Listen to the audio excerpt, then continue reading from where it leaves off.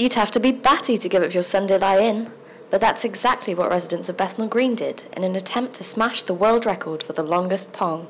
We're here today at Richmond to attempt to set a new world record for the most people participating in a ping pong rally, so the largest number of different people participating in a single rally.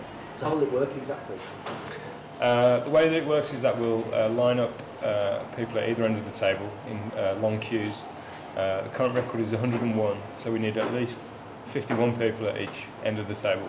And they'll line up, they'll each take a shot. So we'll start with a legal serve, hopefully, and then the person at the other end of the table will return the ball and then move away and let the next person in.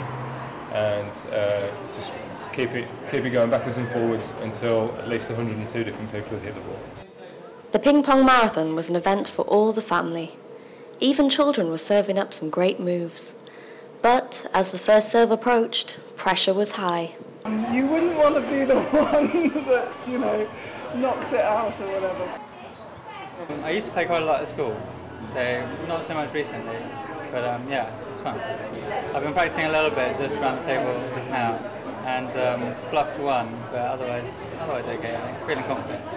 Ladies and gentlemen, boys and girls, I think we're ready for our first attempt.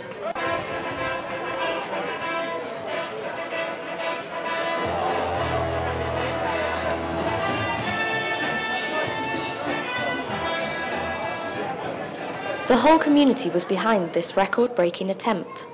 Local celebrity Rachel Whiteread lent her support to her favourite sport.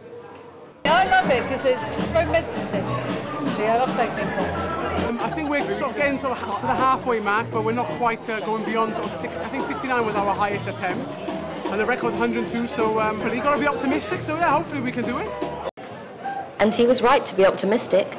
Moments later, the record was broken.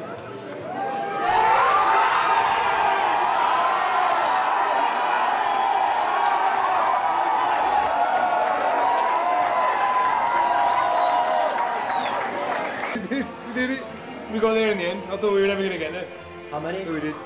107. We just counted it back on the video and it's definitely 107. So how does it feel to be a world record holder? Well, it feels great, although I didn't actually take a shot, so I don't know if that means that I'm not officially a world record holder. I suppose it does. But it's great that 107 people are world record holders. And just for those that missed it, there was a final count of every one of those record-breaking shots.